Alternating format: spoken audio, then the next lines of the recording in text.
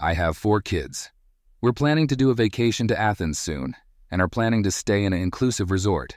To get to Athens, we plan to take a 6-hour ferry.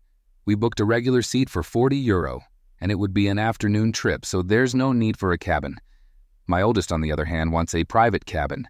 That will be €150 just to have privacy and to take a nap, which she doesn't need a room for. To be honest, I don't think it'll be fair to give her a private room while the others don't have one. It'll especially be unfair to the twins, and getting all of us a cabin would be around €500, which is a waste. Now my oldest is complaining about how I am not giving her privacy, and I care about the other kids' feelings more than her. Should I get her a cabin, or should I get all of us a cabin?